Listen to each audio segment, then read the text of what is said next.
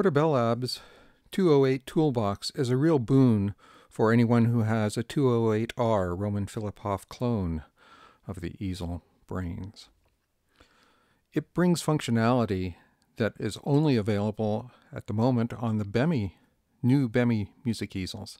Those two important ones are self-cycling the envelope generator and also switching the modulation oscillator from low frequency oscillator into an audio oscillator. So let's take a quick look at those. So to put your 208R envelope generator into self-cycle mode, be sure the switch is in middle, the both position for the control switch.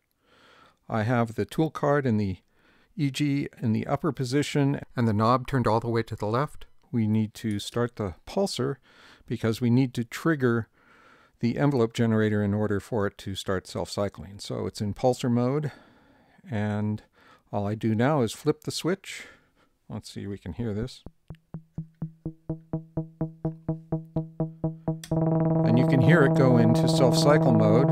We can now take the envelope generator out of pulsar, turn the pulsar off, and we now have a self-cycling envelope generator.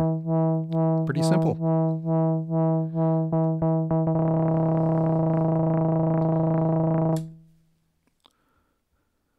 Now I'd like to show you the modulation oscillator. Right now it's in a saw wave coming up here, so just clicks. That's as high as it goes by itself, and you can hear in the modes change as these clicks get faster as we go through low to mid to high. And of course, if we take the mod oscillator up to there and then go through these,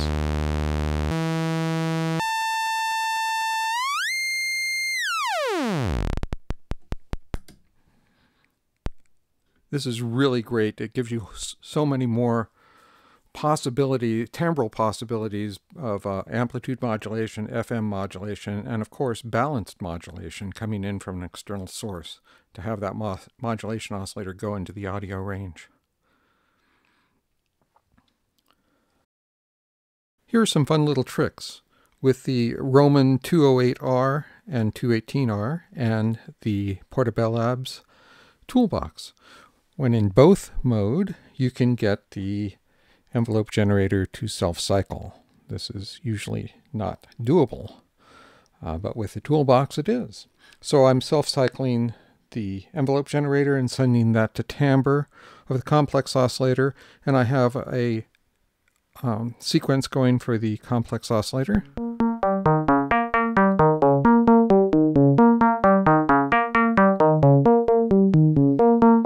With that sweeping coming from the envelope generator. But now I can get an independent sequence from the modulation oscillator. It's just pumping out. But by using pulse out and sending one pulse directly to pitch of the mod oscillator and the other one by processing it through the CV mixer, we can get two different pitches.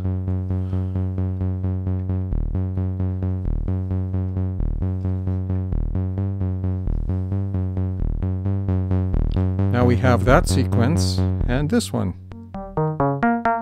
together.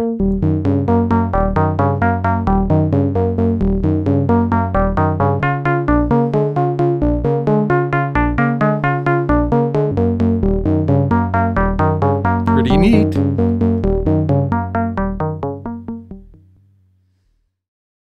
Here's a neat trick. With the envelope generator in self mode, by taking it to its extreme, so super fast attack, sustain, and decay, it runs into the audio range. So by taking the envelope out and going into pitch of the complex oscillator, for instance, and raising that slider, CV slider,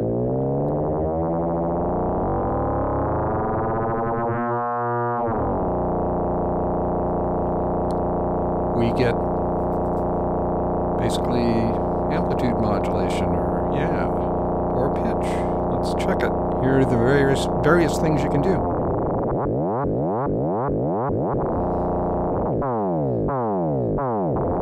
Sustain is interesting.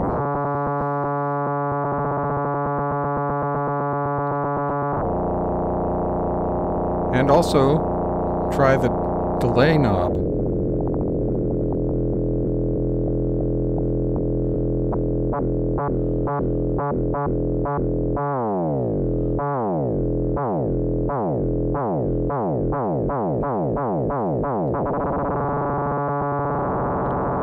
And of course we can take CV from the pulsar and send it to sustain.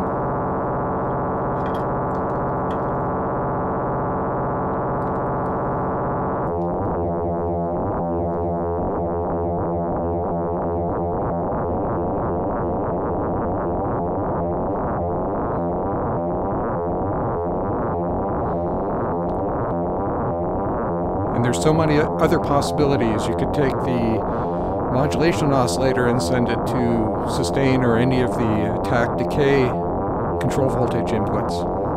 Explore, have fun. Bye. And finally, here's that little teaser video I did at the end of the last batch of tutorials. It's got the modulation oscillator in high mode coming from the card.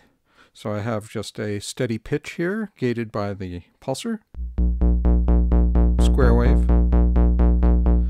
And I have a simple sequence going into the complex oscillator, coming up on gate 1.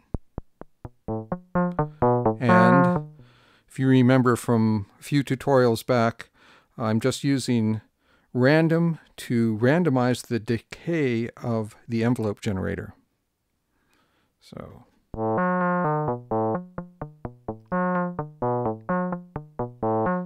and together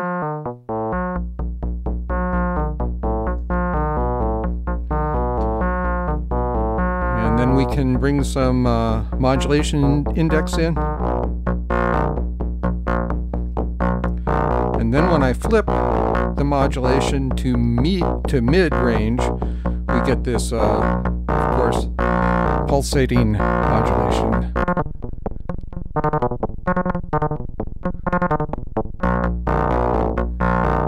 Pretty simple. Have